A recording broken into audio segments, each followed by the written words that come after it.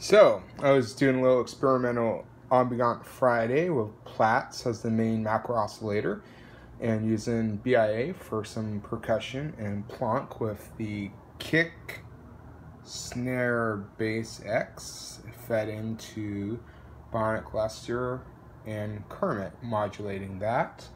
I was going to use Mimeophone, but I wanted to explore different drum models on Plaits and then using Pam as a sequencer. So on Pam, what I like is you have so many options to set up a sequence. Like you got your BPM, of course, here if you zoom in here, you got your BPM. And if you, the way Pam works is you have these triggers, like go to trigger outputs. Like here, I have one going to the trigger output on Plonk, one going on BIA, and another going to pitch, and other patch points on Plaits, which you can create different rhythms.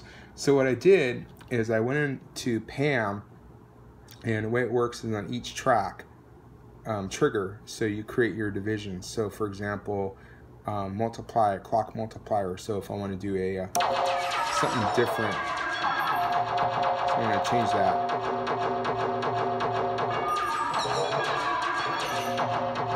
Right, so you can create, let me turn it down a bit, you can create different clock multipliers and dividers.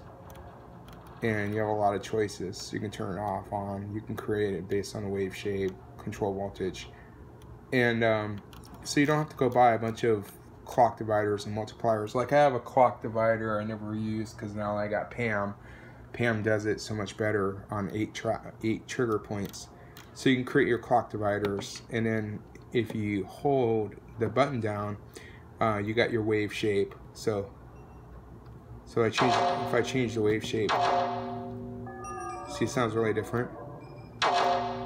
Random. So you got all these choices for wave shapes that you want to use, and then you can go your levels, what you're going to do for. Then you have the whole offset on the wave shape and stuff that changes it. Delay, when it will begin, and so forth.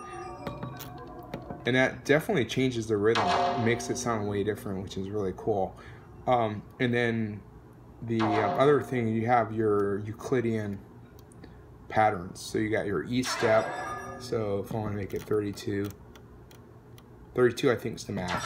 And then you have your trigger, when it's going to do the hits every so many beats. So you can do that. And then when it's going to, you can change all that. All this stuff you can change. It's really cool. So you can create a lot of variation in your patterns, and then how it's going to loop and so forth. You can quantize it based on different scales, like the pentatonic minor. So now it sounds a lot different because I've changed so many things. And you can mute them, you can save it, you can use Logic.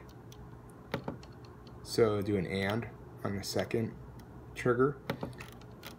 So you can change so many things here if you do clock, delay, multiplier, or whatever.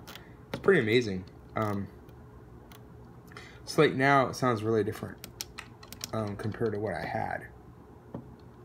So now if I do go back to, yeah, sometimes it's kind of tricky. It takes a little practice. So if you look, it shows the blinking light where it's going to fire as well. So yeah, I'm really happy. I like messing around with this. And then you can, of course, if you have an issue, if you want to reset it, I think what happens when you do a reset, let me see here, I think you have to do another hard press. There you go. Slop is kind of like a human factor. So, right, and then I think it goes back to what you had, if I'm understanding. Yep. Yeah, it goes back to what you had before. I didn't have anything for these because I just was messing around with it earlier. So yeah, so clock divider, multiplier, create a lot of variation.